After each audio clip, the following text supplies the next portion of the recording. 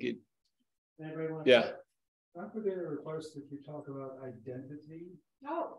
Identity is such a big thing these days, and people are very enthusiastic about it, and I see it as a real impediment. Yes. Well, it's the identifying, yeah. Yeah. The act of it is not the topic of it, yeah. Identifying. Well, that's a mental characteristic. So it likes to get a sense of identification from things like what you wear or what team you follow, or if you're a surfer or something like that. Yes. So the head gets a sense of value because really it's coming from a lack of value, the head, all the time. Yeah. It has a deficit pretty much for most people. And so it's attempting through identifying with being this and being that to get like a better shine, so to speak. Yeah. Even if it's in a small group. So if you're identified with a few people, everyone's can be getting a sort of a reflection from each other. Yeah. So the head that's a characteristic of the head. It's not volitional. This is the thing you'd like to get across more as a feeling, not as a mental idea, but there's a feeling of being the chooser. Yeah. There's a feeling that it could have gone another way. And the reason why it didn't is because of you in a lot of ways. Yes. There's a feeling of choice. And there's a beautiful reading in one of those little booklets I used to get from when you went to Tiruvannamalai and you'd go to Ramana Maharshi's ashram. They had a bookstore there. They'd sell these little, for like a rupee, little books. And one of those books was a question answer. And we've used it a lot here because it captures the essence of what we're trying to say. And he ran into the question, is it predetermined or is it free will? Yes, every person seems to be quite interested in that. Is it predetermination or free will? Well, I'll get back to the identifying. And he says, if there's a sense of individuality, which is the prior condition necessary for the feeling that you have free will. So through the sense of individuality, what comes along with that is a sense of free will, because if there wasn't a sense of free will, whose life would it be anyway? So to reinforce the idea that it's your life, yeah, comes with this idea of free will, and that rests on the idea of a sense of individuality. It does not say there's individuality. It says there's a sense of individuality, and that sense of individuality is produced. The head produces it. When you were a baby, you did not have a sense of individuality for quite a while, yeah?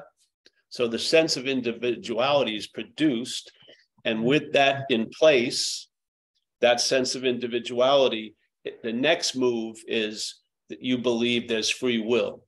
Now, to me, trying to convince the sense of individuality it does not have free will is pointless. It's not. You want to bypass that. If you want to call it a spiritual bypass, you want to bypass that sense of individuality and point to it. Because if you don't you're going to feel the sense of individuality, but if you see it's not you, you'll lose interest in the topic of free will and predetermination. You won't care, really. So you're saying that identity is more of a mental activity of identifying than an actual thing? Totally, okay. Totally. Again, because the head is attempting to accrue value. Just like when people work, we've been programmed that you have to work to earn that free time. Yeah. So there's it's like a deal. It's always transactional and stuff. So we're not an inherent condition. We're an acquired condition. Yeah. And then that thing plays judge and God with how you're doing.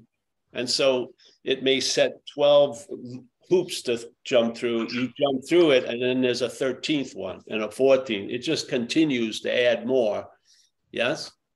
Yes, because the point isn't arriving anywhere. It's the constantly attempting to arrive is the bondage of self through time. Yes?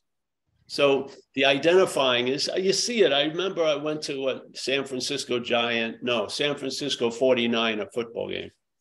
Friends of mine took me there. And when we got into the crowd, they made it a point to tell everyone that was sitting there, I was from New York, and it was the New York Giants who were playing the 49ers.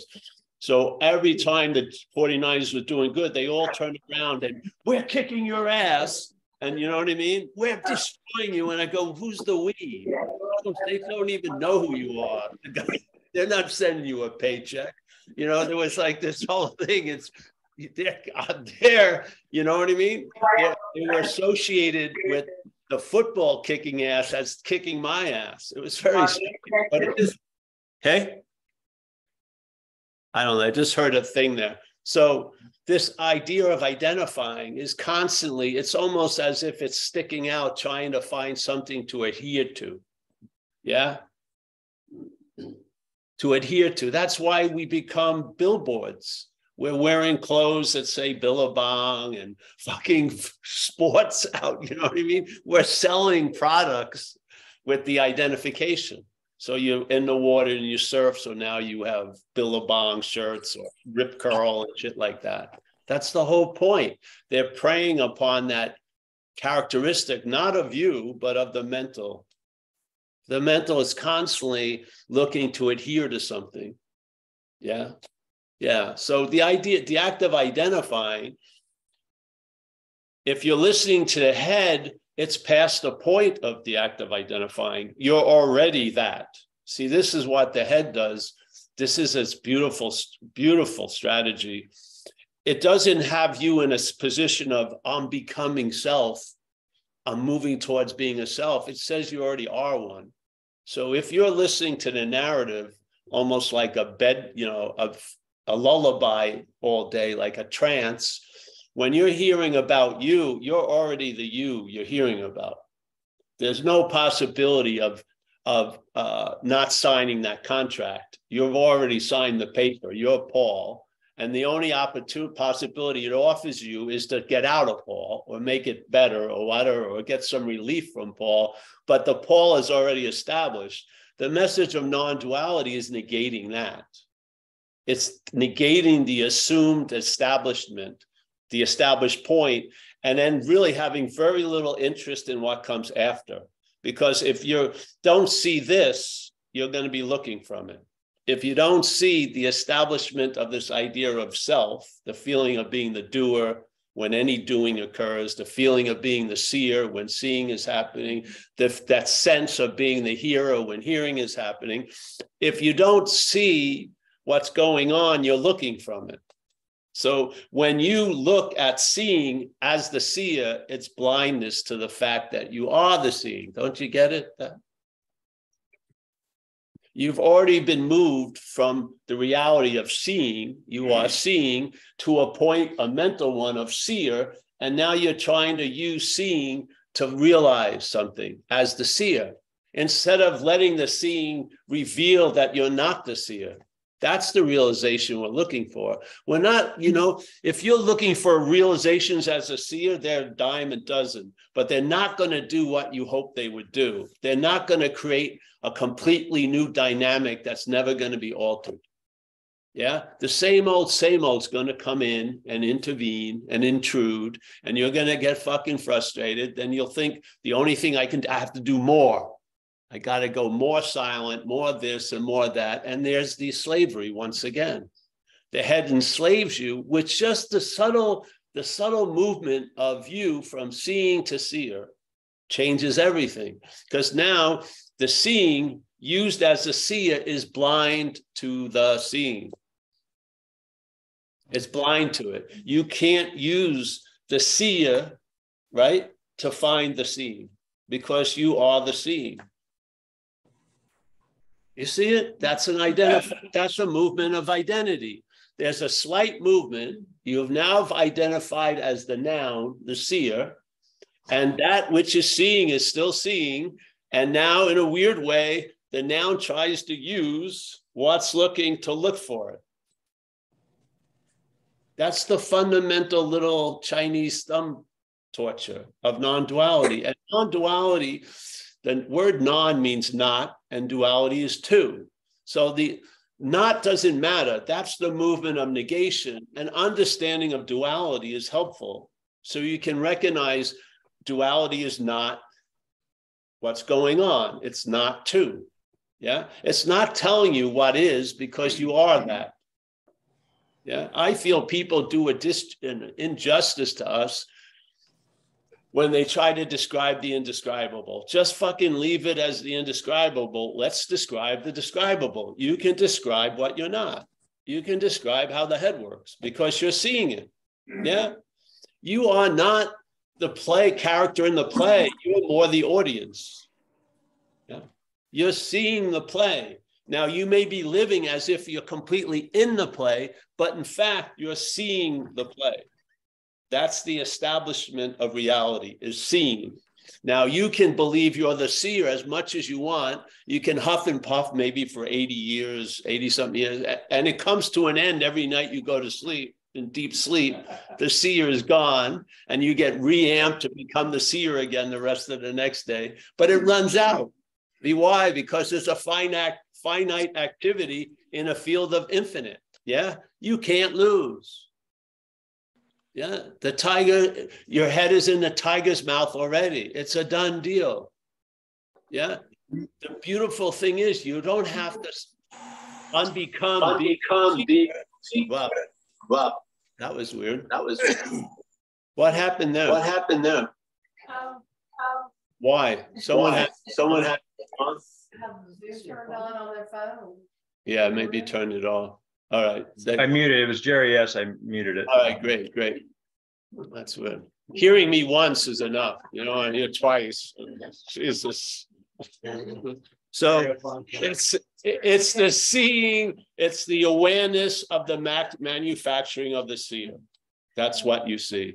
The mental state's product, its first product, is a sense of self. And that sense of self is pictured as a body, but that's what it really represents, is the doer, the thinker, the feeler, the taster, the toucher, the winner, the loser, the one who has a life, the one who has an ego, the one that loses the ego. That's the sense of self. How it's remembered, you're not remembered as the doer, you're remembered as the doer as the body. So the body becomes the image that it can keep going back to refer to you as the doer and the thinker. And the whole dilemma with thinking is the thinker, really. People want to change their thoughts. Good luck. Yeah, it's just ridiculous. They're all wild goose chases. Just see the thought, because it is a thought, and that thought is the idea of being the thinker. It's a thought that has seemingly raised above other thoughts. It hasn't. It's just another thought, but it claims to be the thinker of all the other thoughts. It's like Dracula going on vampire hunts to disguise itself, yes, as the biggest vampire. So it's looking, the thoughts are driving me crazy. No, the thinker. The thoughts facilitate the driven crazy. It's the thinker that opens the door. Yeah. I'm telling you, I've seen it. I've seen it. I mean, I've seen it. I've seen it in the getting whipped by it, and I've seen it from the relief. Yeah. I saw it by being up for 10 straight days on cocaine, just totally fucked, and just having it bore new assholes all over me, and not dying and not being able to go to sleep. And it made no sense until something else occurred later on. And I saw the ferocity of the mental activity. I felt I saw it from nose to tail. Yeah. And that's really the act of being identified as. The act of being identified as, the main toxin in that is historical. You feel like you're something already. Yeah. You don't start with, I feel like I'm spirit. You start like, I feel like a body wanting to become spiritual. Yeah. This doesn't go to that second point, because the first point's the more important one. The belief that you're something that you're not. If you question that, you may find out that you are what you're looking for. Now, Yeah. And that there's no requirements or conditions that you need to meet except the ones you've made up. And once you lose interest in those false requirements, the immediacy of this message is so fucking obvious. Yeah. It's not like you've lost it and come back to it. You never leave. This is the beautiful thing. I had this adventure once in Australia. It was a lot of situations that brought me there, but it was like an 8-day sort of like therapeutic, different type of retreat, because I was over with meditation retreats. Yeah. I realized that wasn't working. So I thought, all right, this place is going to be emotional breakthroughs. And they knew how to produce cathartic events. They did. They were incredible, really. So I didn't know anyone who was running it. I didn't know any of the participants, but they all came out of a Rajneesh group, you know, Rajneesh Osha. So there I was, 8 days. And the 5th day, actually the 3rd day, they'd have these meetings in the afternoon. They clear the room, put mattresses, they had a DJ, and they'd start playing music, and people would just erupt into conditions. And they'd have these people around the circumference of the room, never said anything, just held the space. And people were just going off, going into hell. And so this one day, it was like the 6th day, I went to this thing and I was like chanting, I can never get back. I can never get back. And I was crying, you know, like I really fucked up. I split from the Godhead or something. I mean, I was going off, and they were like, they took me out, almost carried me out, the awakened one, and I'm not crying and everything. And then 2 weeks later, I realized why I could never get back, because I never left, which had no romantic quality to it. It was no Herculean task and, you know, having the adoration of everyone. It was just, you never left, bro. And I had a lot of story about trying to get back. Yeah. But I had never left. It was beautiful. It didn't take any time. It squashed the whole thing. Space and time just went like that. And then you got a taste of what actually is, which is not of space and time. Yeah, just like that. And my spiritual career came to a screeching halt after that week. It did, really, because the gig was up. You could just see something. What are you going to do? You know, you just let the pants fall down, and you get used to walking around without a belt, spiritual belt. You're just walking around, and then more shit could land because you are actually here and you weren't a moving target. Because there's a movement in all of us. The mental state is agitated by nature. It's not at rest. It's agitated. Yeah, and we have it in recovery, where the agitation, we call it irritable restlessness and discontent, becomes a vague malaise, but very, very pronounced. You're feeling like you want to get out of your own skin, and you'll do almost anything to have a momentary relief from this imagined condition. And that's what it is. It's a seeming condition. It's appearing to be true, but it's not true. Yeah, it's true. Yeah. So that drive, it's like you think a lot of engines have shut off, but there's some that are still humming. When they shut off, then something happens, yeah, because you're here. Yeah. And then a lot's revealed. You see blue is blue and red is red, and, you know, the mountain is a mountain, and stuff like that. And a lot of things are put to rest. They become like moot points. You're not that interested in spiritual topics. I'm not. I have absolutely, sometimes you feel like a fraud. If you were a person who could feel like a fraud, you feel like a fraud going to spiritual groups because you have no interest in it. What most spiritual groups are interested in. You're not interested. I've lost. I got 0.00 signs of spirituality in me. It just was put to an end. It has never resurrected. It was so beautiful, really. It was just done. And then you're here. Yeah. And I've been wanting to get out of here since I was 6, really. With any vehicle I was introduced to, reading, you know, drugs, spirituality, back to drugs. Yeah. And then finally, the ghost was given up. Yeah. I'm completely here because I'm not here.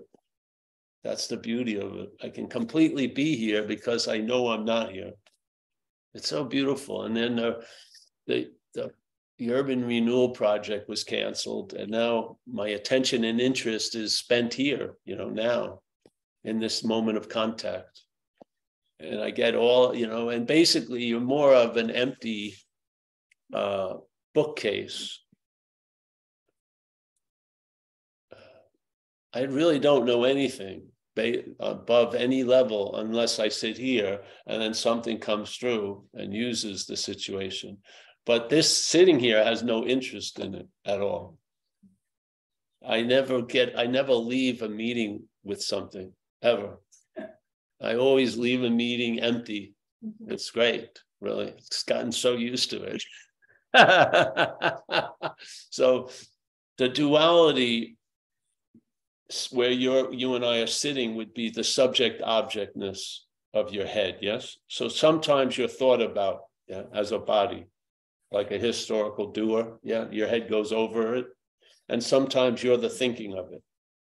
So sometimes you're in the subject camp and sometimes you're in the object camp. It goes on a lot all day. Non-duality is saying you're neither of those.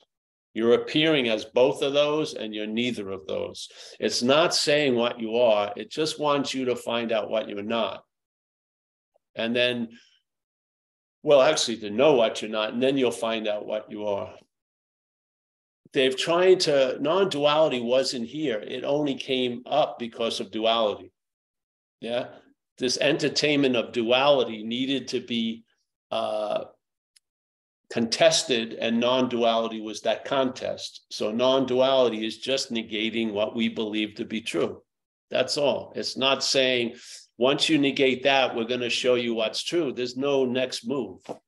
There's just a negating of what you're not, and then you just find out what's happening. Yeah, there you go.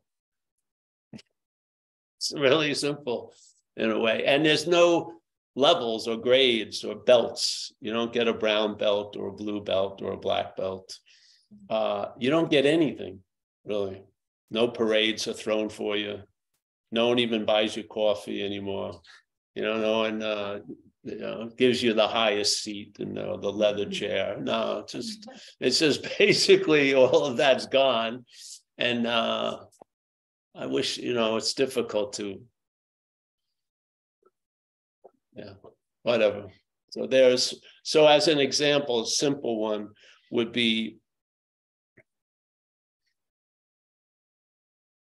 so there's some quality, let's call it consciousness, that we're all seem to be at the effect of, So we're sitting here and not wanting to or not, if the consciousness of seeing is occurring, you're going to see whatever's happening. So I see these mountains. I may not have wanted to see a mountain today, but if I'm looking, I see the mountain. So there's no volition really, what I'm going to see. So the seeing is happening, through the eyes. The hearing is happening through the ears. The feeling is happening through the nerves, yes? The touching, the tasting is happening through the tongue. The touching, tasting, feeling, seeing, hearing, and then the thinking. So these activities are being noticed. You notice that they're seeing, don't you? So there's a seeing and of this golf course, and then there's a noticing of it, and then there's something implied that there's a you that's the seeing. What really is there before it's filled up with the idea of you is that space, of seeing. So there's the seeing, and then there's the noticing of it, and the head rushes in to tell you what's noticing it, and it says it's Mary, or it says it's Paul, or it says it's Sherry, or it says it's this, And then once that's accepted, then it kicks in and the narrative goes off, Now, this isn't about that narrative ending. It's about seeing it's not true, Because you're not choosing for that narrative to go on. The narrative just goes on, If you try to set out on a course to stop the narrative, that's part of the narrative. The narrative just is always including you as the doer, thinker, feeler. So you can't get out of that which you're not in. Or there's a statement in AA we use, you have to quit playing God. And what the head is doing is playing God. So when the head hears this order, you got to quit playing God, it sets out on a course to quit playing God, which is playing God ad infinitum. You see, you can't get out once you're seemingly in. The point is, we're questioning the seemingly in. We're not questioning, we got to find a new way to get out. We're questioning the seemingly in. Yeah? What? Yeah. Yeah. Okay. Oh, we've got it. Yeah? Thank you. Now, there's the experience of seemingly being in. Yeah, but experience isn't factual, obviously, because it's subjective. Yeah. I look at a golf course, I say, what a waste of beautiful land. A golfer looks at the golf course and it's going to be a fun day getting loaded at the 19th hole or whatever. Yeah. It's the golf course, but it's a subjective narrative that, yeah. So we have the seeing of it, but that's quickly forgotten and we move right to the narrative, which is about us. And that's why we move to the narrative, because it's sold as about us. And in Buddhism, they call it the cherishing of self. So there's a cherishing of this little story or character, and the head likes it and it runs after it. Yeah. And so it's not like the river the flow of the river has been deterred or manufactured. It's going in a direction, and there just needs to be a correction. When the correction is made, there was no need for the correction. But while there seems to be a problem, you need a solution. When you see the solution, there is no problem. Yeah. So the water was going any way it wanted, but in a weird way, the attention and interest seemed to be obsessed with the narrative at the expense of the seeing, hearing, feeling, tasting, touching. Yes. Instead of the living, we have an interpretation of the living. And then the interpretation of living becomes the dominant event instead of the living. Yeah. And you can see what it drives people to do. Yeah. People probably wouldn't come up with the idea of jumping off bridges with bungee cords unless they didn't feel like they're out of the moment. You know what I mean? When you're seemingly in the moment, you don't think ever of a bungee cord or jumping off a bridge. You just don't.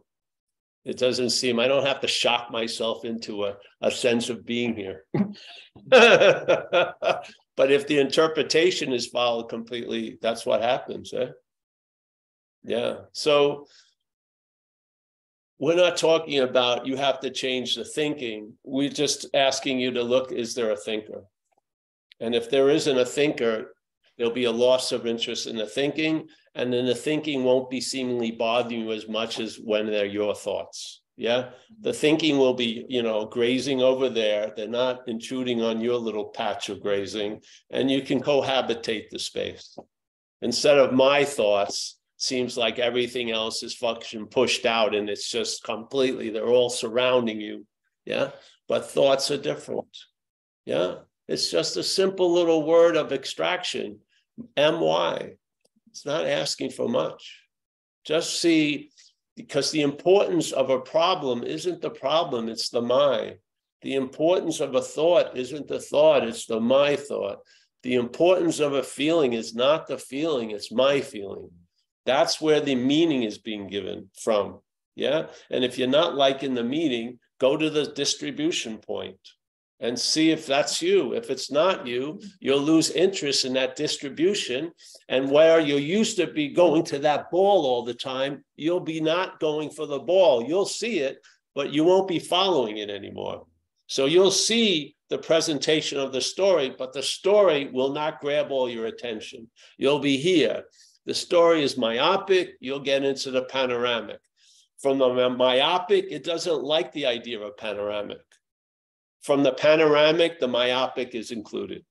Yeah. So while you're seeing like this, you see the story instead of the story taking up all the space, and then you're looking for fucking exits and escapes. But now you really see you're not in it. Yeah. You don't have to become a master of getting out because it fails. the constant trying to get out, they all turn into addictive activities. Spirituality sometimes turns into an addictive activity. Sometimes people do not believe they have a good day if they miss their morning meditation. Tell me that meditation isn't being used for something. Yeah. When you were a kid, did you have to sit quietly before you had a good day? No. You know what I mean? I didn't have to earn it. I wasn't doing squat, just wanted to play. I didn't ask my mother, hey, Ma, tell me how I'm playing. Am I doing pretty good? I think Wayne's having more fun than I am. None of that was going on. You were just here, yeah? The head developed, and look at where it brought us, yeah? And now we're trying to get back with the head when where it brought us is only seemingly so. This is the trap. The trap is not being in, it's trying to get out. That is the trap. The biggest in is getting out. And this is what non-duality negates. You don't try to get out of what you're not in, and you don't try to get into what you're not out of. It's just that simple. Yeah. Go ahead, hon. So, because I'm here, does that mean I'm trying to get out of something? No, it doesn't mean. It means that the head thinking it's here may be doing exactly that. But not you, but the head. No, yes. I'm just wondering if my head is even thinking. Well, I hope not. I don't think it's Well, there you go. Then you're, yeah. Yeah.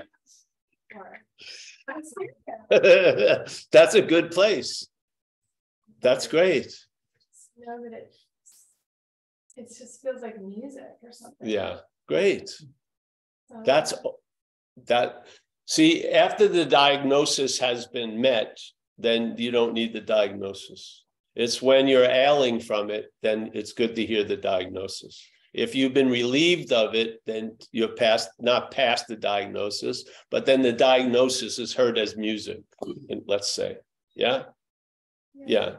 But for other people, there's an identification with what's being described, and they start seeing something that they weren't seeing before. They start seeing that activity of the claiming, yes? Of having the life moved from living to interpretation. Mm-hmm. Yes. So you hear it after, in a sense, something has moved, and then it's music. If you see it before, it may sound like it's going over your head. Yeah, the message. Yes, but it's working either way.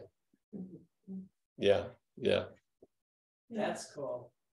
Yes, exactly, exactly. But what? It's amazing. I gotta call you later. It was Ramana's brother, Ramana Maharshi. Yeah, that's beautiful, honey, really. That was anybody, but I'm not, you know, I mean, I'm not, it's just that I honestly don't, you know, like I just feel it like I don't. That's great. That's a very nice condition. Yeah. No, seriously. Yeah. Yeah. Why do we come here? We have no idea either. Yeah, I've never shown up at a Paul Hedderman meeting. I really haven't. Because that which wanted to know is dead now. That wanting to know about this topic was extinguished a long time ago. All the things that I thought were driving me have been put out concerning this topic. Yeah? Thinking it would make it better or whatever. All of that stuff has been, so basically I'm here and I have absolutely no interest in it. Yeah, and that's a beautiful, you get used to it. It's very cool. Yeah, but a lot of people in a weird way have to work at where that is. Because they are always being moved. Their head is always doing something. Yes. So, yeah. So it's beautiful. You can hear this on a lot of different levels. It's nice when you hear it as music. Yes. Yeah. Yeah. No, seriously. Yeah. Yeah. Oh, yeah. Yeah. So let's talk about this mind thing. The what? The mind pattern. Yeah. Because one of the things that's happening is I'm trying to see what you're talking about. So there's that claiming right there. In order to get out of this uncomfortable feeling of not getting it. Yes. There you go. Stop there. just, oh, that's what's happening. Okay. Yeah, stop there. That's the revelation. The reaction to that is something else. The revelation is you just saw what it does. Yeah. So it's almost like just keep describing what's the crazy. Exactly. Because if sooner or later, if you can describe something, it's got to be not a view. Yeah. If you're getting such a good view of it, you must be somewhere else. Yeah. And its whole basic story is that whatever it's saying is you. And then this undermines its basic premise. You don't have to go through every phase of trying to undo it. You don't care if it was done or is it doing. Yeah. You lose interest in it and you enjoy not knowing much. Yes. Yeah. I mean, I did have a revelation that none of this tells me anything about what I am. Yes. It's the I am keeps coming up. And so, well, it's going to. Gotta keep coming up, so yeah. So, and then there'll be, maybe they'll be holding out on hope that it's going to get it if you keep going, and that's going to be deadened. It is. It's going to be suffocated underwater soon. You think you killed it, then its head comes up again. Okay, just sink it, and then there's finally a point where it's done. Really, yeah, it is. Because it's finite. Yeah, even though it says it's going to be for a long time, it doesn't have that. It's going to lose out because you've been here a lot longer than it will ever be appearing. Yes? Yeah. That's why I think they say this thing about Ramana with you're already in the tiger's mouth. You're thinking you're somewhere making a choice to maybe follow this message or not. It's already done. You're in the digestive period. You're being digested as you're thinking, should I have the macaroni and the steak? You're already digested. Yes. Yeah, it's beautiful, isn't it? The only thing keeps that going on is an interest, and there'll be a loss of interest in that activity. You cannot believe how much interest and attention has been sent on fool's errands. And then they're all called back. And now you're here. Yeah. And this is what you were hoping to arrive at by trying to get into the moment. Yeah. Especially the stories about all the things I screwed up in the past. Yes. As if there is a past and as if they can be undone. Yes, yes. And again, this is not about changing any of that. It's just a migration of interest from it. And I feel what keeps putting the interest towards that is the idea of it's about you. And so if that you that it's about is weakened, your interest and attention will be freed from that bondage. And I believe that interest and attention that's used to enslave you through yesterday and tomorrow will enrich your day. It's the same energy. But now it's not being sent on a lot of these errands and it's resting. Yeah. While whatever you're doing and stuff like that, it's abiding, as they use that word. There's an abiding of it. And basically it's not, the whole force isn't going out at every SOS from the mental state. Yeah. Your reserves are always here. Yeah. And it's just a loss of interest because it's really, truly, it's not about you. It's also a damn boring story.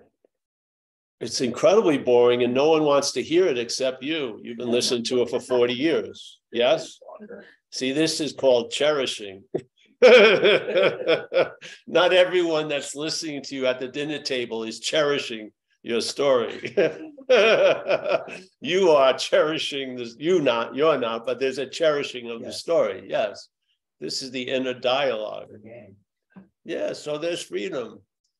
Oh, Yeah, yeah. about that. Like so in my experience, seemingly or whatever, what I can see what I'm not, blessedly, sort of, it just landed. But when my daughter, for example, like when I'm in a state of fear about my daughter and her addiction, then that's a place where I can't, there must, I guess, fear, like that kind of visceral fear comes up in me as a mother or a person. And then at that point, there's no ability to kind of it seems like I just lose all ability, or not even ability, but. Well, with that diagnosis, then you need some skillful means not to do something stupid during that time.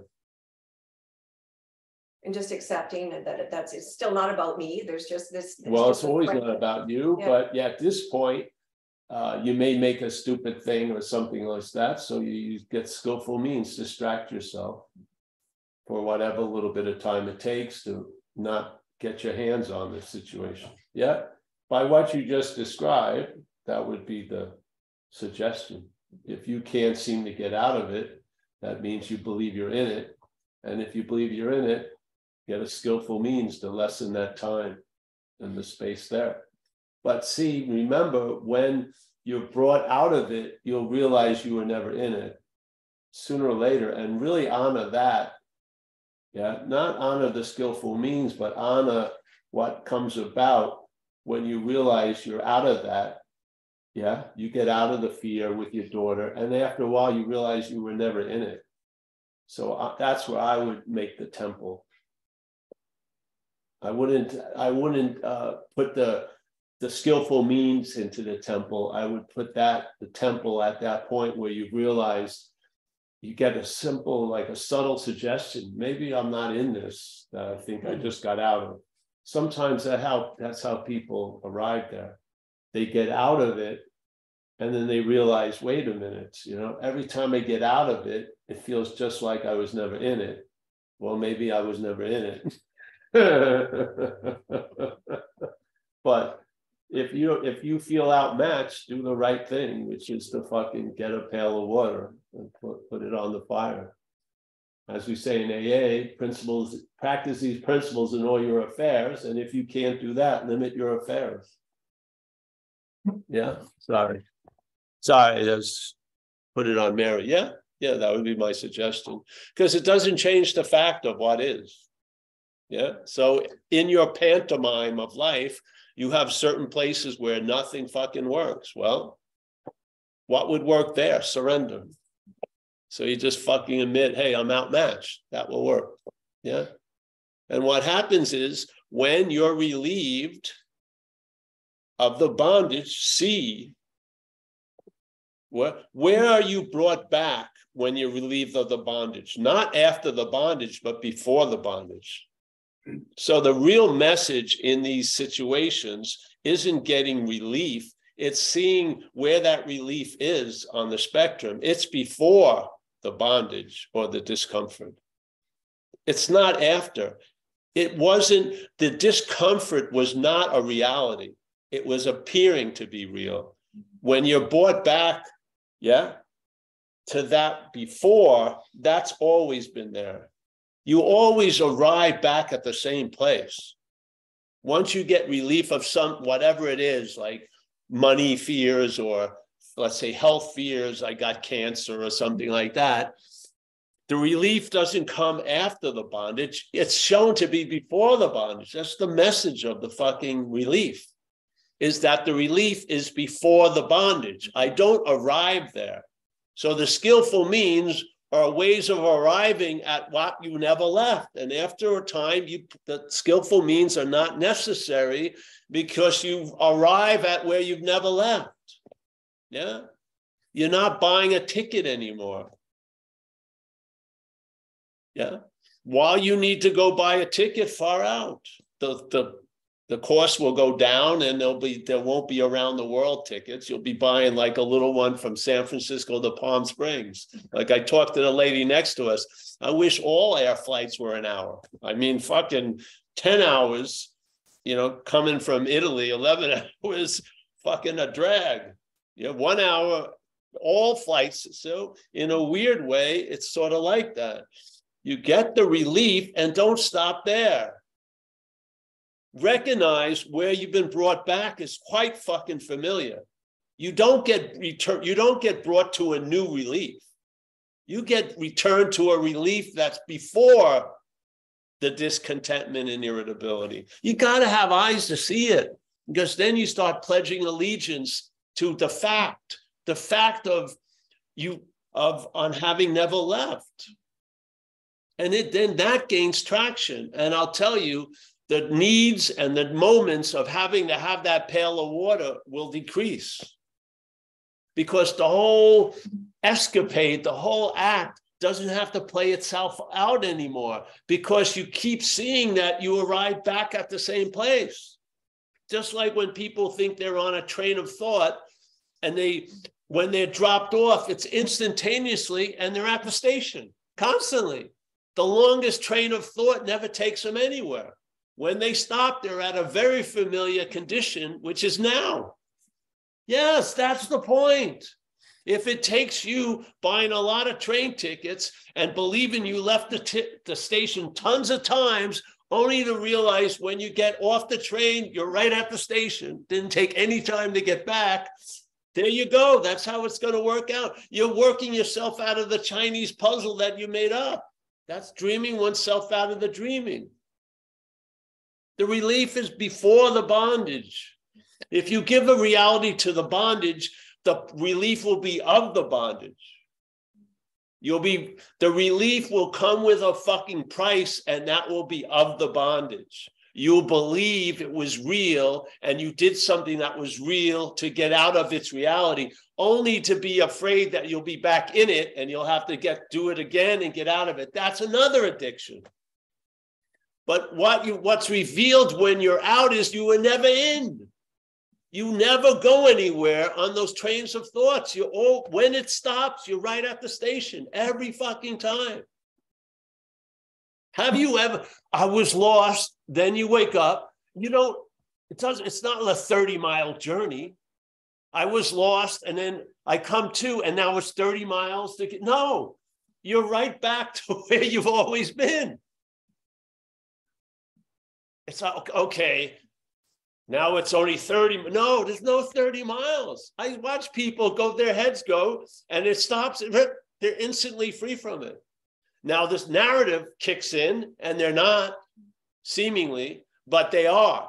They were completely free from it. For that second, the narrative kicks in. Oh, you need a local train to get close, but then you got to meet, and there's another one that'll take you, and then finally you'll get back to the station. It's an addiction. We had it. A guy who knew me from before the early days. We used to do it where people would believe they were so fucked up, and then they would get the relief, and it was like a big shot. Yeah. So to get that real joy of getting that shot, they had to have a lot of drama and crises, and it became an addictive move. It's like the lady who has the necklace around her neck. She thinks she lost it, yeah. She starts getting bummed out because she lost this necklace, and the whole story ensues, and she marshals all these people to join her to find the necklace, and they go out searching for the necklace, and they hear someone who said, I found the necklace once, and so they go to meetings about this, and suddenly the person says, hey, just feel your neck. So the lady feels her neck, not realizing that it had never not been there. It's now she's found the necklace. It's the same thing with the relief. You're brought back to the relief, which is before everything, and you think you found the relief. But no, the necklace never went anywhere. Never went anywhere. But when she thought she lost it, which she didn't, it was still there. She was bummed out. What is this but dreaming? You deny a fact, and you go on this tangent, and you're fucking bemoaning, just like when I thought I could never get back. I believed I had done something on some spiritual level where I separated from the Godhead. And basically, because that was so bad, I can never get back. And it sounded like a good story. A lot of mea culpas, a lot of but it was completely put to the end by I had never left. No one wants that relief. They want to get relief. They want to have relief. But the relief, the head's not interested in it. The head is not interested in becoming what you are. Yeah, it is interested in that. It's not interested in being what you are. It will sign up for lifetimes to become something. Yes? So yes, when someone tells me I'm totally fucked up, go do service. You know what I mean? Because what's going to happen, it's going to bring you back to where you never left. And hopefully you have the eyes to see sooner or later, after being brought back so many times and being greeted like in Hawaii with the flowers, the messages on having never left, you'll finally fucking get it. Yes?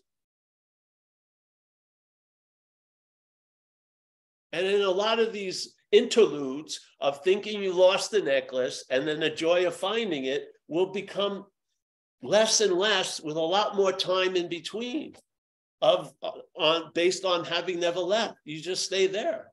It's not like you stay there, you are there. Yeah. And when the head goes, I'm fucked. Okay, I left the kingdom. No, you haven't.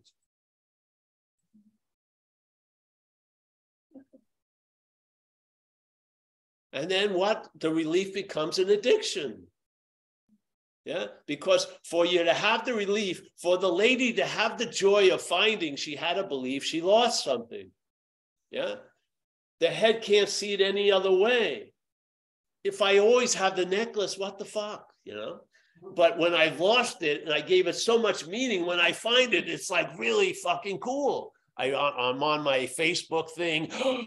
Oh, community, I found the necklace. Thank you for all your help. Oh, no. So the loss is necessary for the find. The joy of getting out is necessary that the in was real. That's the bondage. The addiction is the getting out. The bondage is the fact that you're in something you're not. This is illusory. The head is trancing us out. It has us going ass backwards. We're trying to get out of shit we're not in, and we're trying to get into shit we're not out of. You are not the thinker of the thoughts. Yet, you believe what sits before all thoughts is the thinker. It's a thought. There is no thinker that's sitting around choosing, oh, I think I'll think a little today, just like these guys. I think I'll play 9 holes today. I'm going to fuck Paul up at 1 a.m. Let's have some thoughts. No. Thoughts arise, they pop, they do whatever. Yeah. And they can either lead somewhere or not. And what's going to really be the shepherd of that herd is the thinker.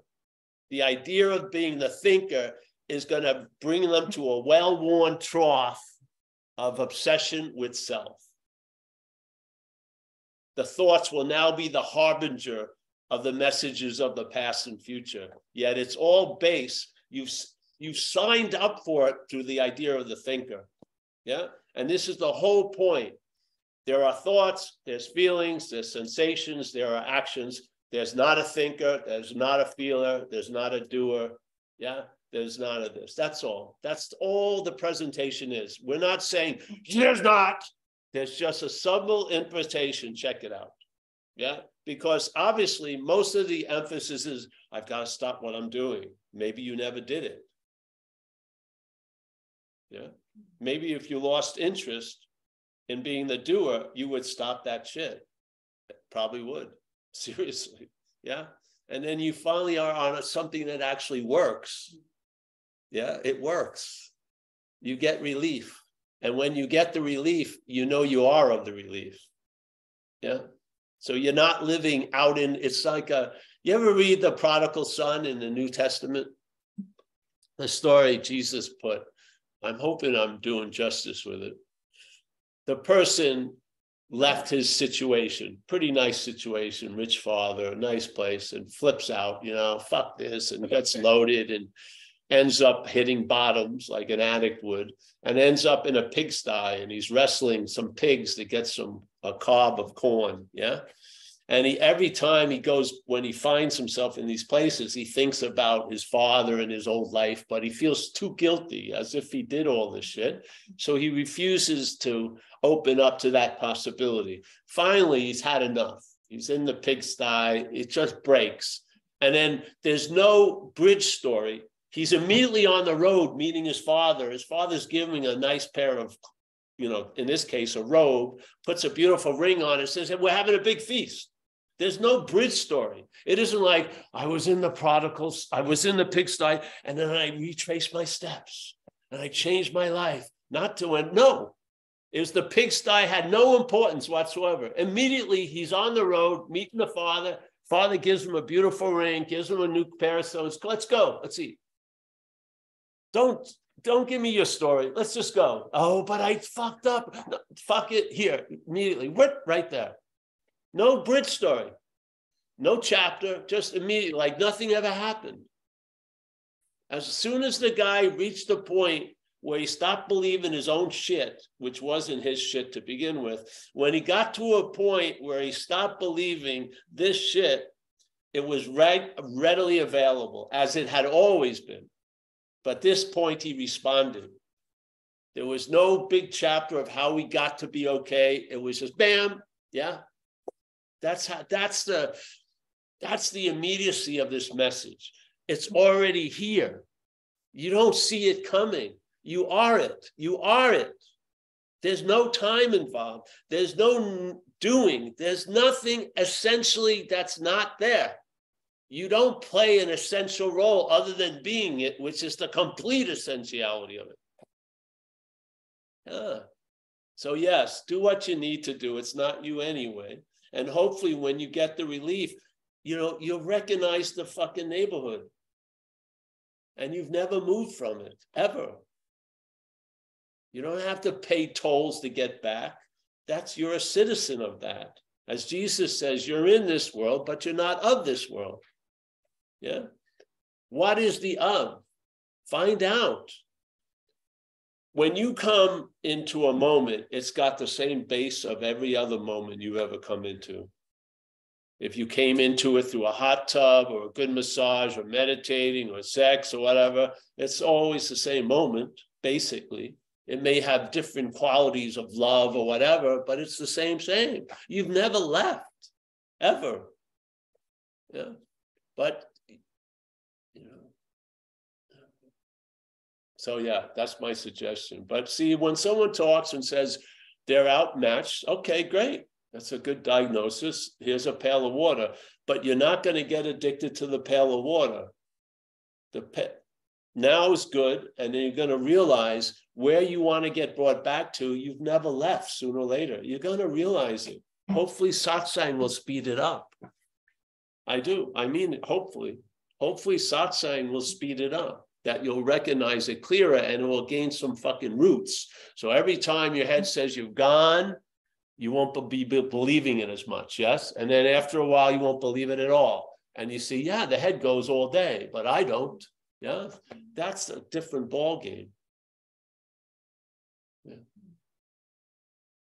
I'm not saying I'm not in any condition. It's nothing to do with me, but I'm not calling anybody out. I'm not calling anybody up and saying I'm fucked, because I'm not. I'm not calling them up. I get tons of calls from people. I do. There's nothing right or wrong with it, but I don't call people. I would if I was fucked up. But what comes goes. Yeah.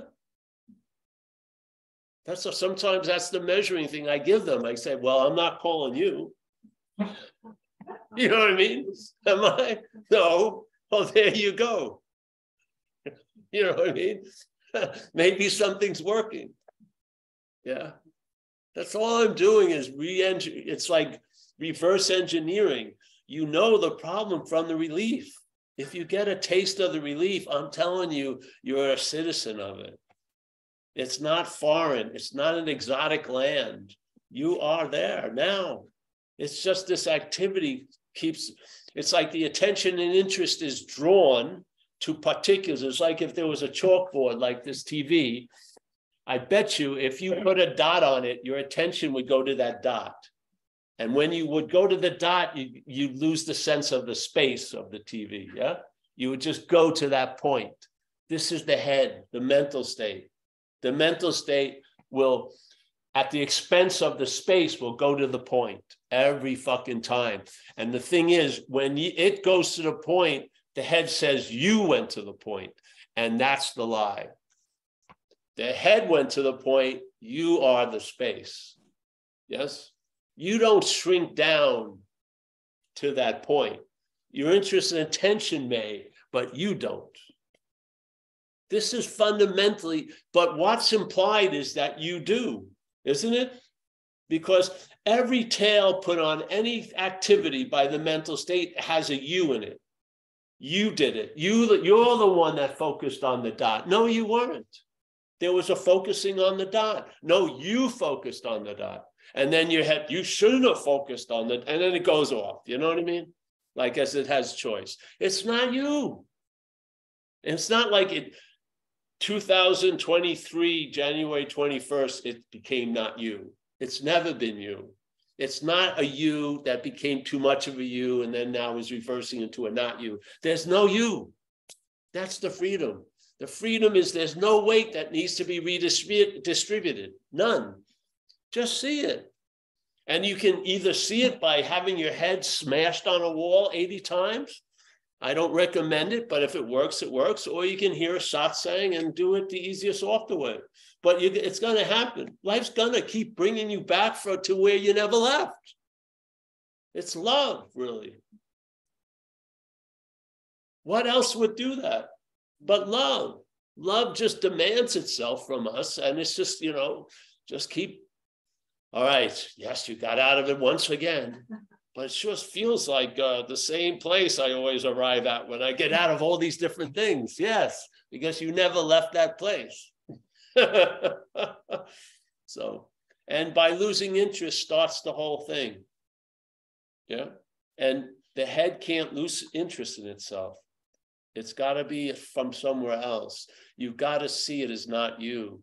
And then there's a loss of interest. And what will fill you in, what will bring about a change in knowledge and everything will be that freed interest and attention, because it will go somewhere that it's not directed by the head.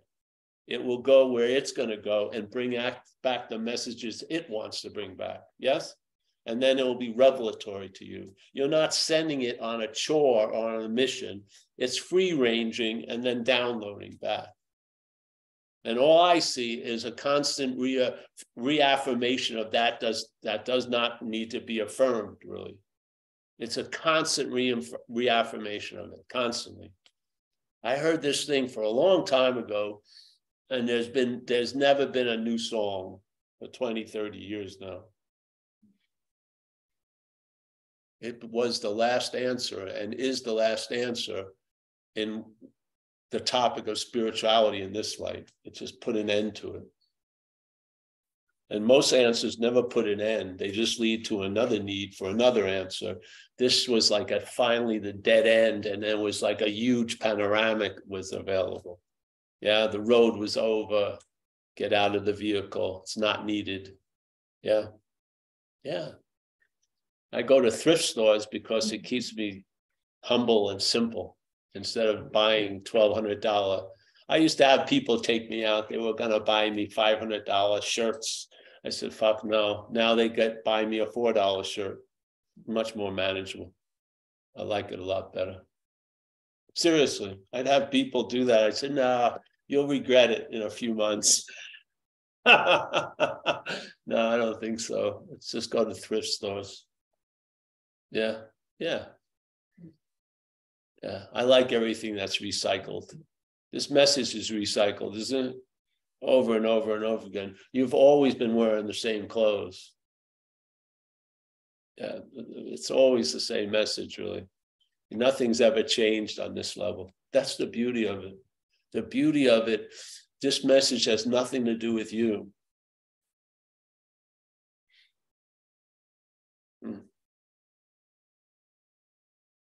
So anyone here has a question? Yes, no? Anyone here? The Zoom? Anybody want to raise your hands? What happened? Did I disappear from the Zoom thing before? I started shrinking down. It was just your head, and then your hand would pop up every once in a while. And I figured Mary could help me out since nobody else usually does. We were drinking. We were having an underwater meeting in the pool over here at Mary's. I figured maybe it will, in the medium of water, it may get through quicker. We're trying everything. This next meeting is going to be at the pool. Take a breath. Hopefully you got 2 minutes to get it. All right. Esther, hi Esther, she has her hand up. Oh, Esther. All right. So we're gonna have questions from you. You'll be able to hear them. Yes, Esther. The last thing that you said, I can't repeat it, but I'm gonna listen to it again because the message today was just awesome. Thank you. Oh, thank you. Yes. All right. Thank you. Thank you. Well, I like this one point about the relief thing, because there is relief as an opposite of something else, but non-duality is a negation of that relief as not being real, to tell you the truth. That's why the story of the necklace and the lady, she believed she lost the necklace, but she didn't lose the necklace. And then she believed she found the necklace when she came upon it, but it had never left. So the same thing when we get relief, yeah, we're not paying it, maybe we are, but if you pay attention to the state of the relief, you'll see the familiarity that there is, because you've never actually left that place. There was a belief we did, and that place negated the belief. Yeah, and so you can help the seeing of that through an understanding, through satsang. So now when you get relief, doesn't mean don't get that pail of water. Use the pail of water, but when the whole fire goes out, check it out.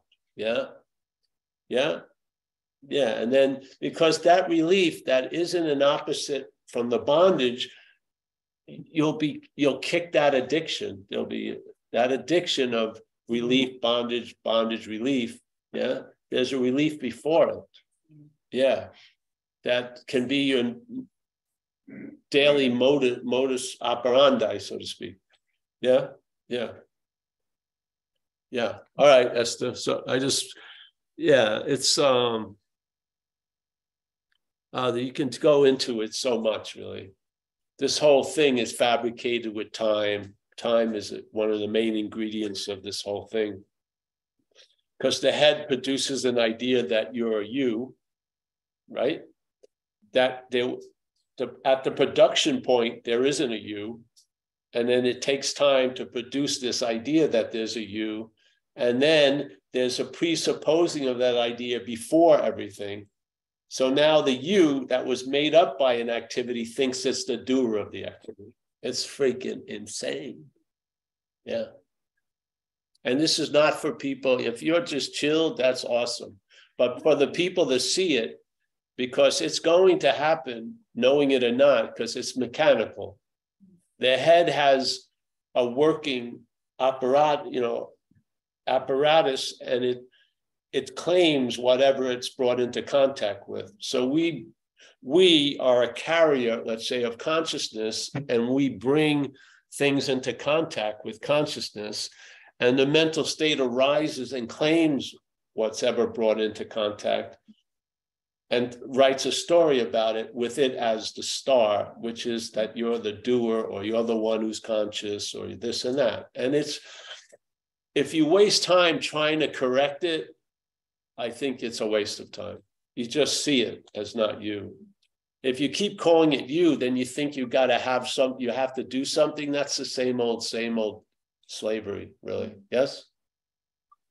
Your reaction is, I'm going to have to do something to undo this. That's another form of slavery. This is just seeing it as not you, and it loses its gloss. It loses its adhesive quality. It loses its reflective surface. You're not getting a picture of you from it anymore, and there's a loss of interest in it. Yeah? It's not like getting a new set of mirrors or smaller mirrors. You lose interest in the reflection the mental state is looking for all the time. Yes? Yeah. For me, I started to see the destructiveness of it. Hold on, I'm going to move. So, Esther, I'm sorry I just jumped over you maybe, but it's just happening today. Here you go. I was just going to say, from my point of view, it was starting to become apparent how destructive the cycle was of going out and coming back and getting caught in a loop of belief that something's actually happening that you're responsible for. And you see how destructive it is and how it's that, and you also see that it's not real. It becomes quite apparent, but the beauty also, it tells you of the reality of the activity of dreaming. exactly. Don't you get that? That Yes. things that seem so real and are not, there must be something engaged with it, which is us dreaming and giving it all the meaning it has. So if you want to read the Course in Miracles and you really want it to be a living thing, it has to be applied to the activity that comprises your day. And so that's would be a damn good definition of dreaming. You and I give everything all the meaning it has. If the things that we're giving meaning to had a meaning, they could override our meaning, but they're empty. So this is dreaming. Absolutely. And we are the dreaming, which is pretty incredible position to be in, but it's not a position, it's an activity. There's no one doing it, but it's dreaming. Yes. And that's what I get out of things. I see the description of what's happening through what happens. So when you say that happening, I see that's a beautiful example of dreaming, really. And the Course would say it uses two absolutes.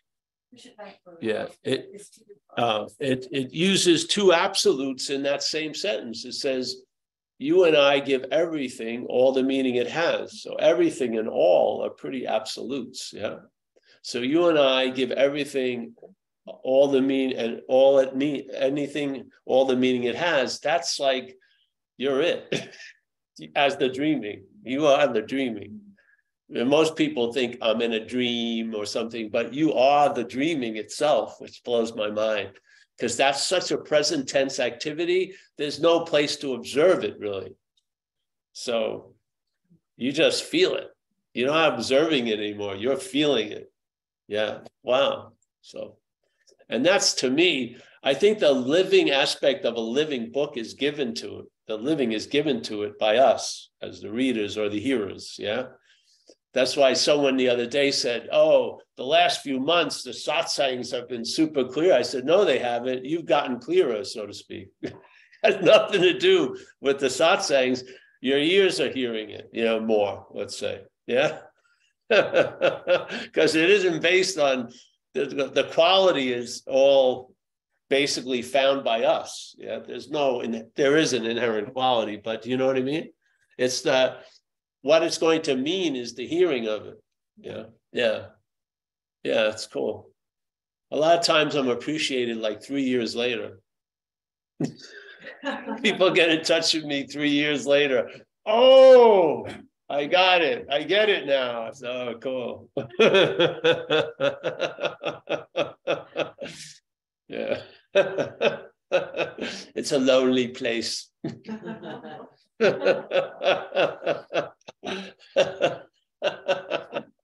All right, Esther, I'm sorry I jumped over you. What were you going to say? I was going to say that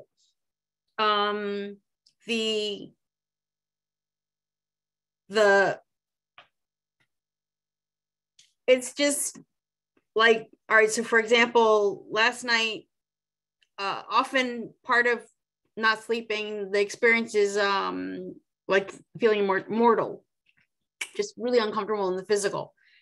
And the awareness came that it's a sensation.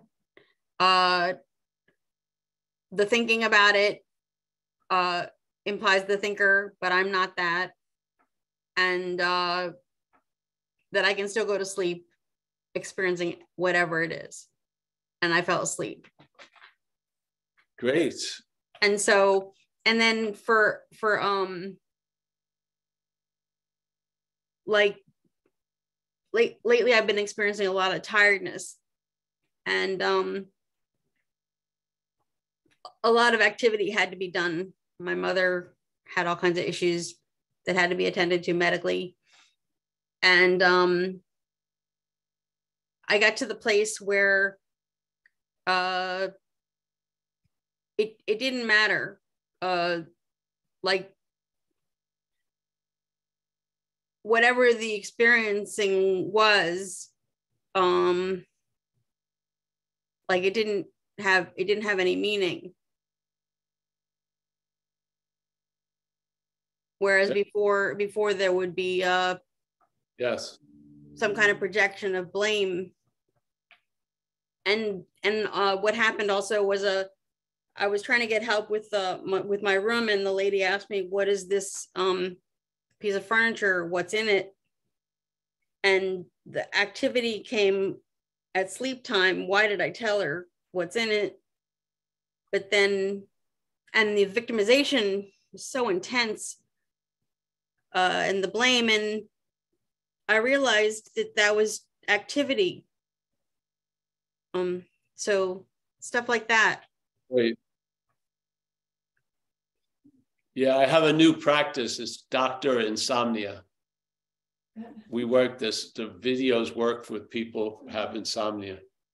I wasn't expecting that, but it's a good cure for people with insomnia. They put me on and they go to sleep immediately. I've heard this over years. The last thing I would have thought, it's sort of, but they go to sleep. But hey, it's awesome, man. You don't know how valuable sleep is unless you don't have any. Yeah. Yeah. Sleep is such a nice little vacation. Yeah. Because usually the body barks a lot. As you get older, the body condition barks. So it's nice, like in the morning when we wake up. I usually wake up before Amelia and I'm just laying there and I'm seemingly in the room and everything in the body, but the body isn't barking, and it can just go into a nice trance. Very nice. So, yeah. But that's great, Esther. I'm happy the message is working. That's all. Just get out, just keeps happening. Yeah. You can, in this place, it can look like a long-term traveling lighter, which I think is, what more do you want, really? If you're destined to travel through time and space, through an experiential event that has a lot of limitations, like the body experience, then traveling lighter is a damn good deal, really good deal. So sometimes we have the target way too high. It would just be dog shit awareness could be incredibly valuable. And this is what it is, really. When you get relief, it's not a return. There was an imagined going, that's all. The relief constantly reasserts on having never left. It does. If you have the ears to hear it that way, it has a very incredible impact, because the believing of the head is what triggered all that consumerism concerning getting into the moment. There's a belief, a lot of people believe that it can be out of the moment because they believe their head seems to be out of the moment, and they're identified, as Fred was saying, with the head. So when the head is out of the moment, they believe I'm out of the moment. There's a huge distinction. The head is constantly out of the moment. It can never leave the moment, but it's constantly out of it, past and future. But that doesn't imply it's you. You're never out of any moment. See, the distinction it seems simple, but it's super profound, because the head is firing like flares and we keep going, and then we report from the flare, but we're reporting from here. We never leave. Oh, I'm really disconnected. You're not. You're here. You're never not here. And it's going to dawn on you. It dawns on you the moment when the relief is found again. It does. It's forgotten the next moment, but it dawns. There is a moment where it's super clear, but in time it can become unclear, the head. But that moment is going to leave a fucking tattoo. It's going to leave a mark. And after a while, it's going to become obvious on having never left. It is. Yeah. And a lot of the fear is that you've left somewhere and you can't get back. You've done something that's not undoable. And it's imaginary, completely imaginary. And people hear some of the people like the Course in Miracles. Isn't that the statement of the Course? Nothing ever happened. This is like a thought mind, big M mind had for like maybe a nanosecond, and now it's in a time loop. The mind of God is in its ever-present absoluteness, and it's not even fucking picking up any radio signals from this. You know, doesn't it say that in the Course? Yeah. What do these things imply? I don't care about the saying. The saying triggers something. It triggers something. You have recollections of home. It triggers it. When I heard this, I knew it before I heard it. I knew it. It was knowledge before the knowledge of this world. I just knew it. It was like an unspoken yes. It was just like a fucking, you know, I had heard enough satsang, and that point was just sticking out. Yeah.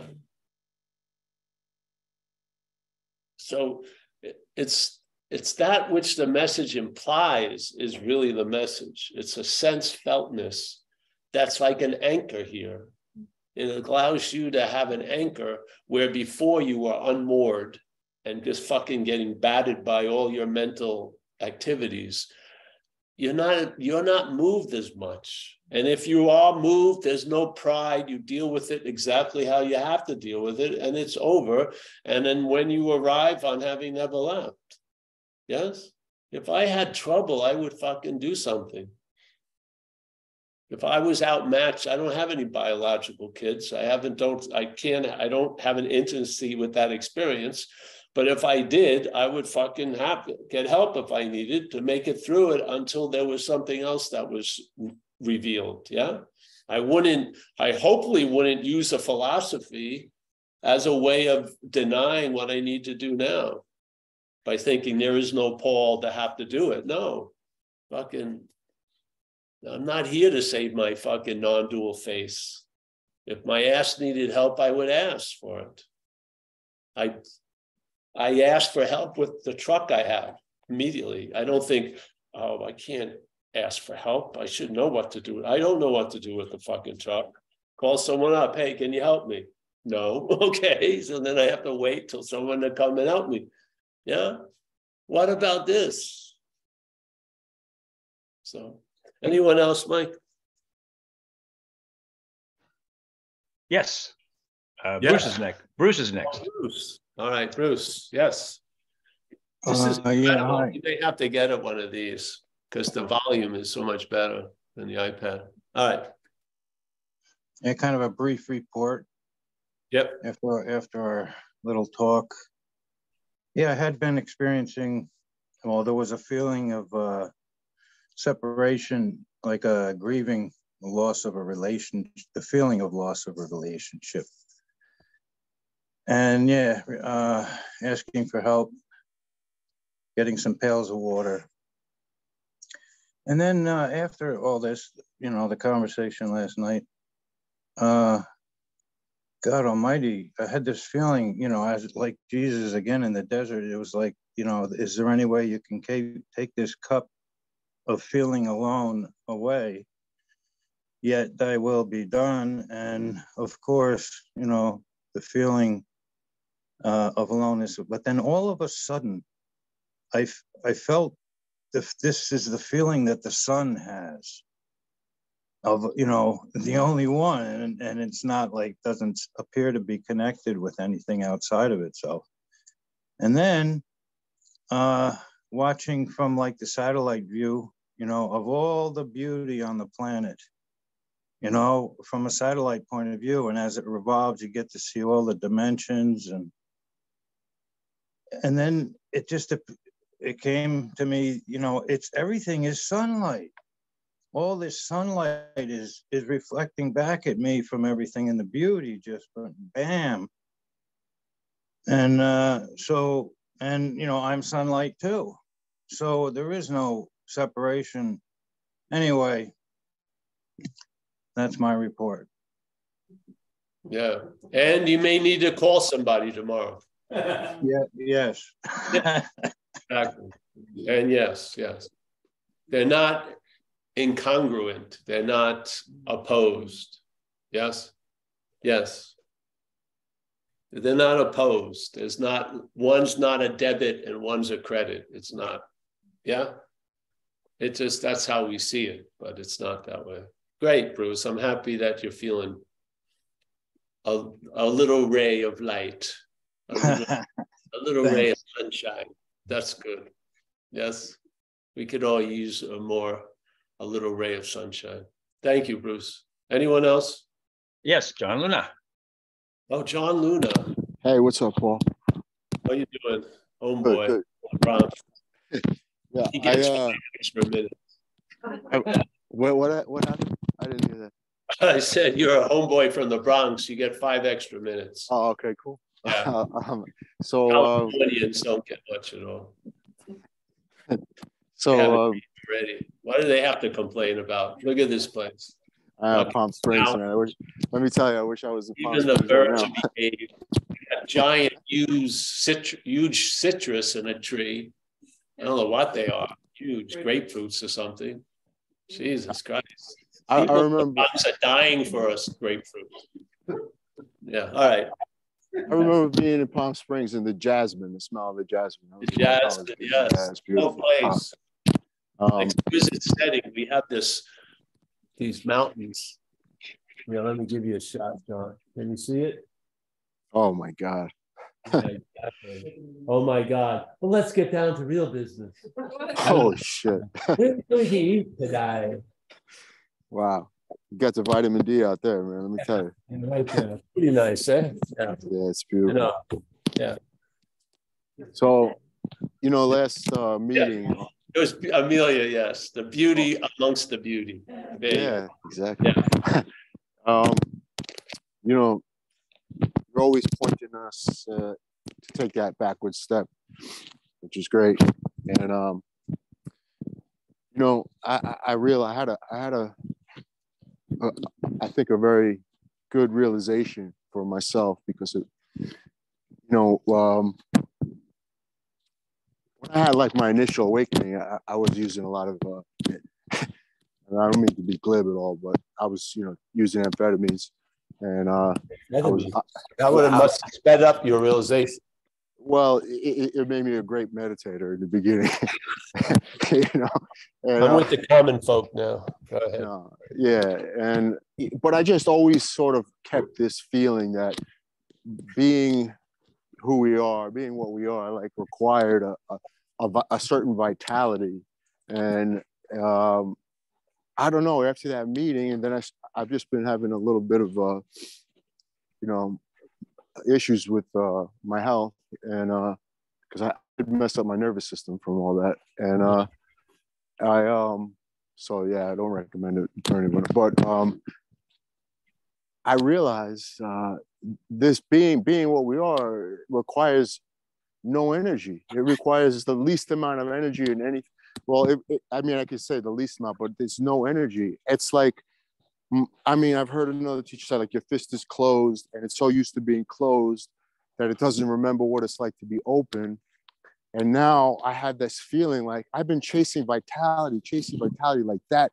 I had to have the vitality to have the presence. And I just had this feeling, oh, wait a second. It was so deep-seated and subconscious, and it was, wait a second, no. Like, this is before vitality. This is before, like, it requires no vitality. We can vouch for that.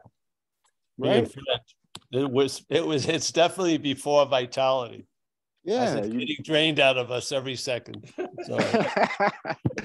And it just feels like, what a freeing feeling. Like, I could feel, this is here with no effort.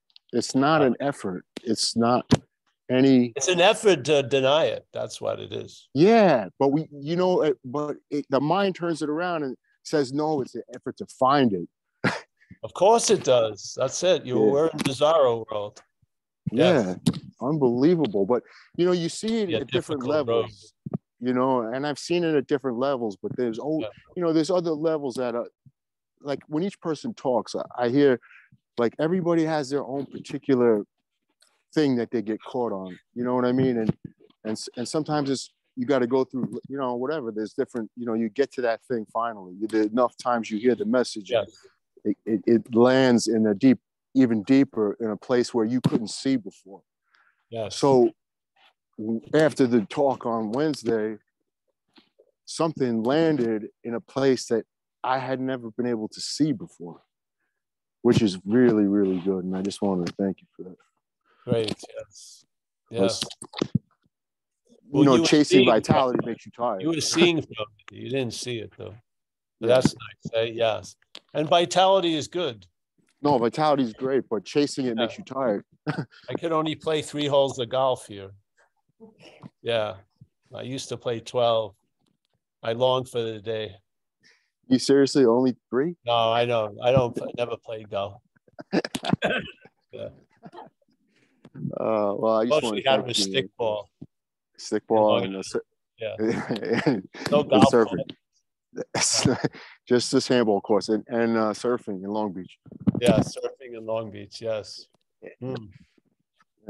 All right. Thank you, John. I'm such you. happy to see you. And yes. Yeah, man. I really appreciate it, man. You're doing so much help for all of us. Thank you. Yes. Yeah, we'll see how much it matters to these people when we pass the donation basket. We'll see. The proof is in the pudding, as they say. No. All right, hold on. Keep going. I want to move over to here a second. This is good. This is mobile. Come in. Tim, you sit here. I'll sit here. We get Stacy and both you here. All right. Here's 2 of our best friends here. There's Stacy. You remember her from Italy? There's Tim. How's it going? Nice to see him. Yeah. Mike? All right. Okay. Who's next? Danny. There's David. There's David. Mike, say hello to Hey, David. David. Hey. Nice to see him now. Yeah. Mike. Yes, Mike. All right. Who? Oh, I hurt my foot there. Danny in California. Danny in California. Then we're going to end soon. These people, I think they're losing interest immediately. It's always a projection, really. Just want to get a coffee soon. All right, go ahead. Serve coffee during the meeting. Yeah. No, I want, I'm a snob. Yes. I don't trust Canadians to bring good coffee. Sorry. But go ahead. Paul, good to see you. Thank you for your time. I was just wondering, so I have been experiencing for the past 13 months extreme long COVID. By that, I mean chronic fatigue syndrome, not depression. I'm very good in the head. Some people say, oh, take a nap, take a shower, go for a walk, eat better. It's very debilitating. Sometimes I can't get out of the house for 3 or 4 days, even to shower. And I usually shower twice a day. With that comes brain fog and body vibrations. And, they say you make plans and God laughs at you. I enrolled in my master's program and I got really sick and had to defer. And just for the past 13 months, I've been doing the best I can, accepting that obviously this is not me. I, as an individual, as the light, as the energy, the awareness, I am a healthy being. I'm experiencing an unhealthy state right now. But at times, I feel, is it ever going to go away? And when I attempt to push myself, which is the worst thing you should do for chronic fatigue syndrome, it gets worse. And the way I've been interpreting it and dealing with it is accepting it, even though I don't like it. Mm-hmm. And knowing that this is something that's going on with my health, not me as an individual. Yeah. And I was just curious what your take would be on the health aspect. Well, I don't have an intimate experience of what you're going through. So,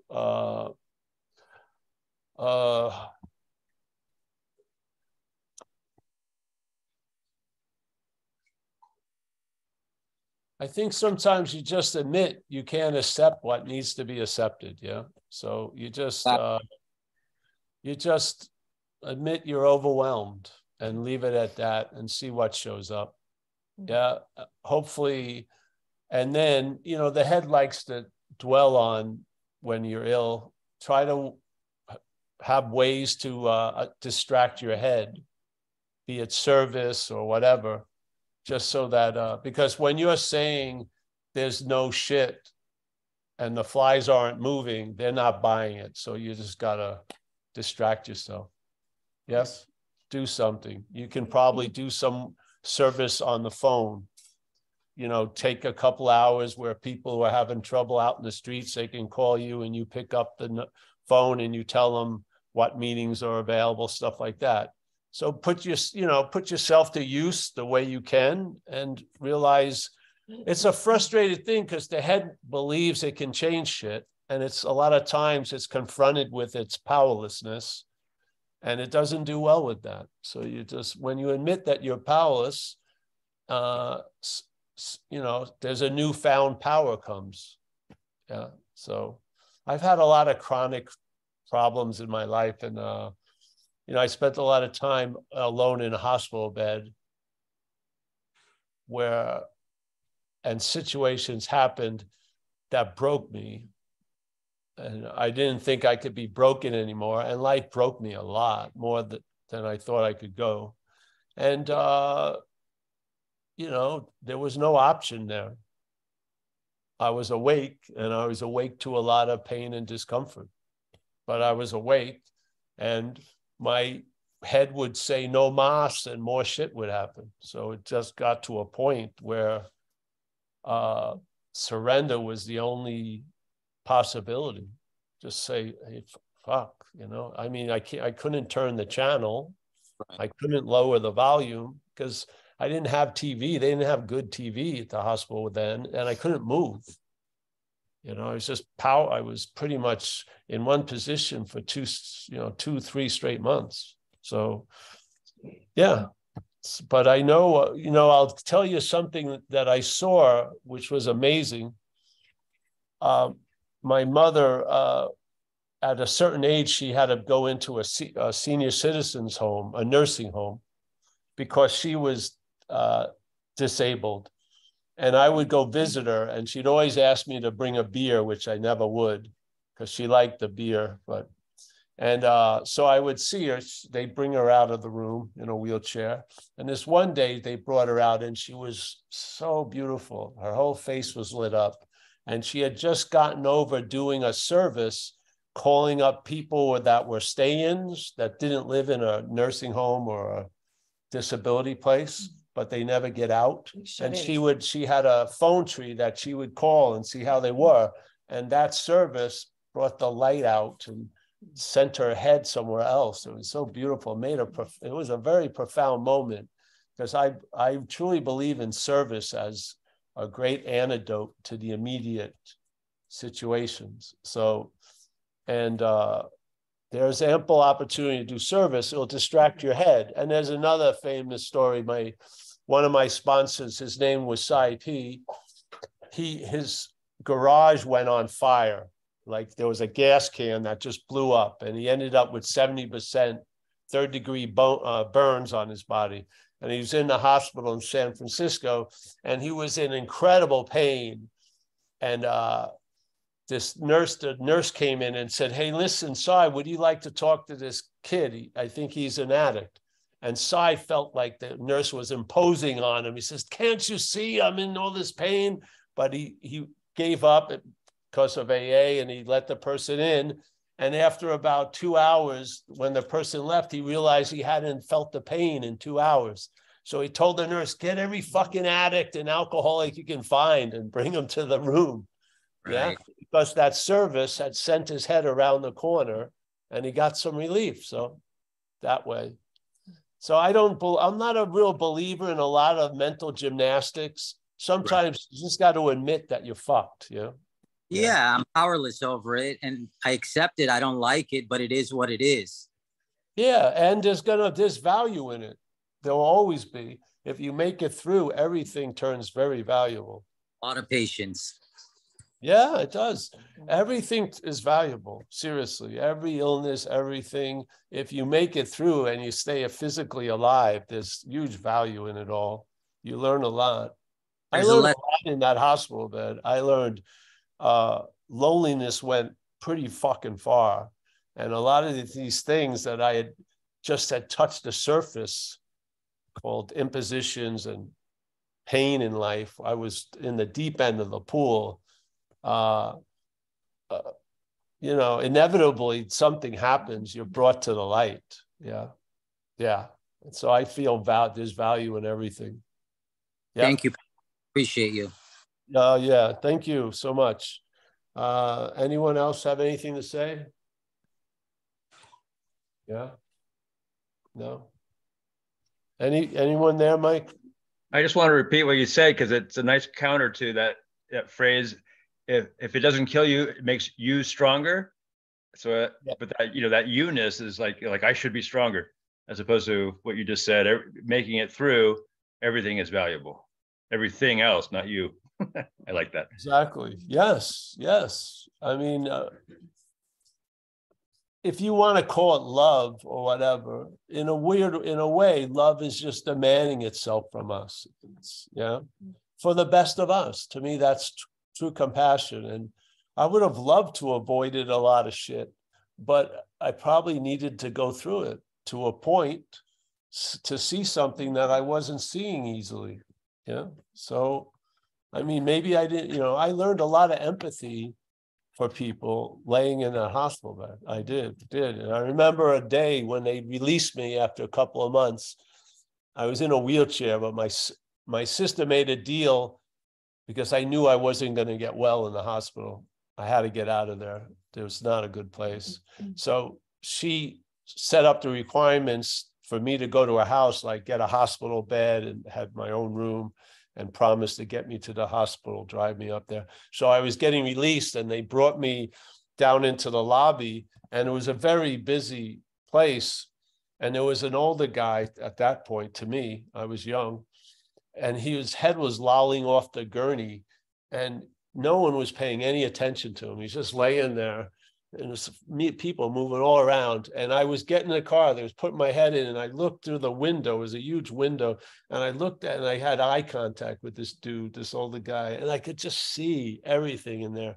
And he saw me, and then the door was closed and I took off. But it made a huge impact, huge, incredible. And, there's a lot of rich sadness in life to me, because you see, no matter how it may look, it isn't that way. It's so beautiful, really. So a lot of times when people seemingly wake up and then it gets weird, like months later maybe, and then they would call me up and stuff, and I would just say, just don't act out and don't die, and it's going to get great. And acting out to me was drinking or using. Just don't act out, don't die, and it's just going to get great. And it is, because it just is. So yeah, bro. And you have a lot to share with people that may be going through similar things. And so you'll have value there. Yeah. So, yep. All right. Anyone else, Mike? No, no hands.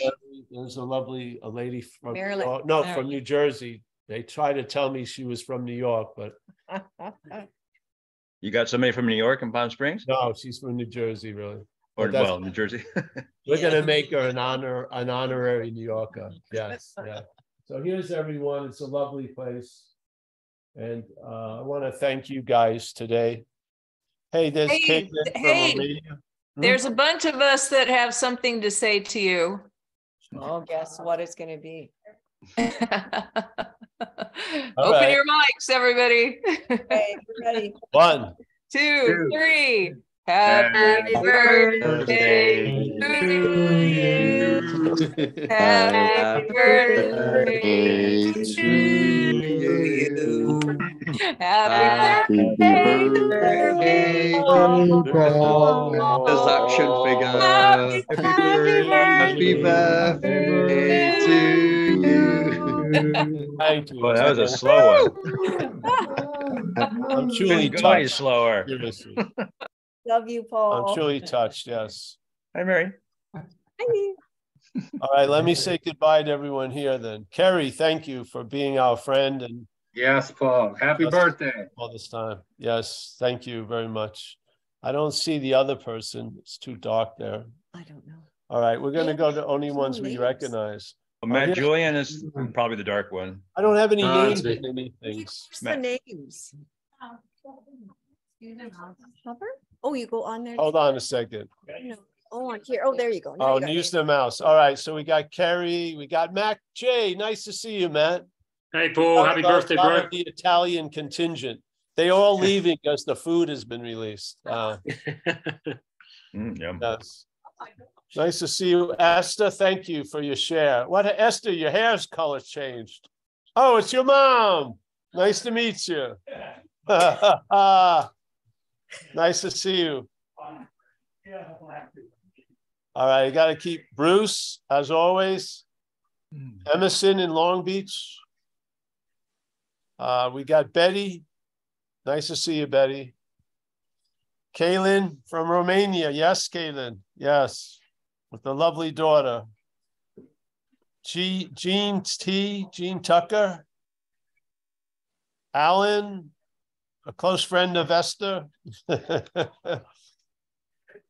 Rich, nice to see you, Rich, on a Saturday.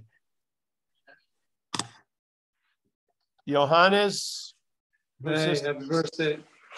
Thank you. Thank you. Who? I don't know. We don't, who knows? I think this is, I don't know who that is, but thank you. We got Tyler in the woods in Mendocino. There he is. Thank you. We'll be home tomorrow. Angie, the Happy amazing birthday, smiling timeless lady. one.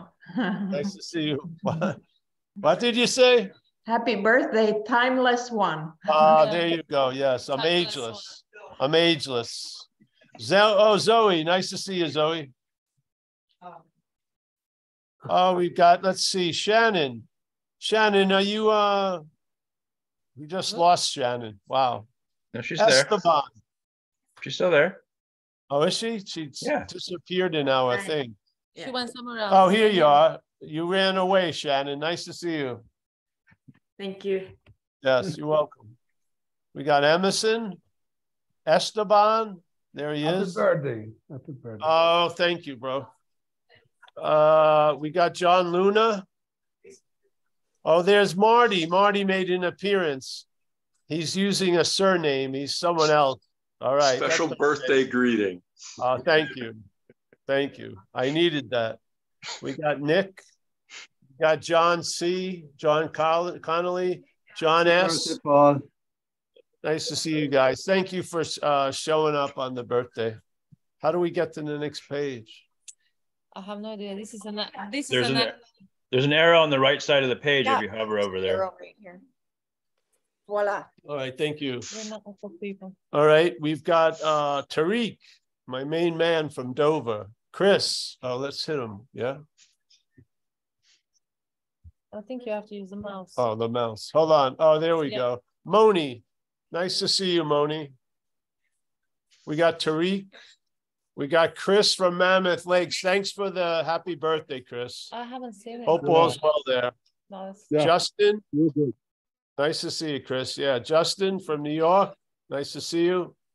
Jerry, Jack, I guess it's Jack from Cape Cod. Chris. Oh, there's Roman. Roman in the radiator. Happy birthday, Paul. Oh, yes, thank you, Roman. I'm happy to hear it from you. Miranda, nice to see you. Another day of sobriety. Hallelujah. Fantastic. Very, very nice. Natalie, keep your eye on the road there, Natalie. Yes, I am. It's my first time here. It was great. I loved it. Oh, great, Natalie. I hope I see you again. All right. You will. Yeah. All right. Take care. Happy birthday. Oh, you're welcome. Thank you. Thank you. I think that's it. Where else? How else we go? See the arrow over here? But we want to go back, maybe go this way. Yeah. Hold on. Just making sure. All right. Yeah, I think we said hello to everyone. Thank you, everybody. Let's see if this is Shannon. Yeah.